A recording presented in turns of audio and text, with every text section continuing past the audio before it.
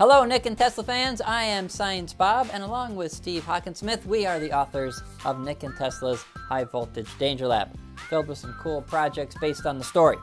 Now, in chapter 14, Nick and Tesla are trapped in a room. A key is just out of reach, and so they have to build their very own electromagnet to try to pick up the key. And we're going to show you how to do that right now. Here's what you're going to need.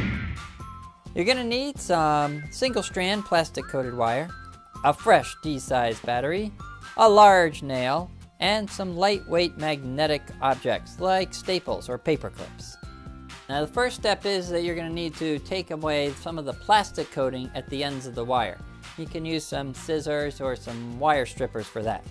Then leave yourself a little bit of space at one end and go ahead and wrap the wire around the nail nice and tightly.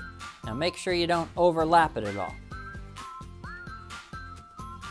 When you're all done, it'll look a lot like this. Now keep in mind that the more wraps you get around the nail, the more magnetic power you'll have. Now, just grab some tape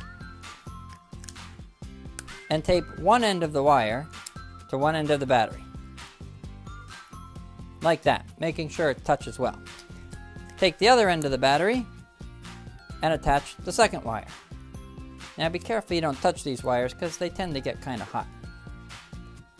Now, believe it or not, you just created an electromagnet. Watch what happens when we bring it close to the paper clips.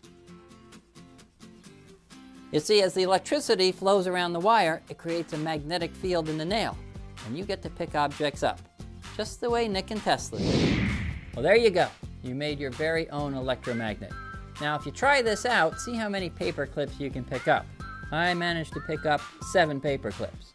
And if you can pick up more than that, then why not post a picture right here on the website? There's a link for you to upload videos or your very own pictures. Until then, I'm Science Bob for nickandtesla.com.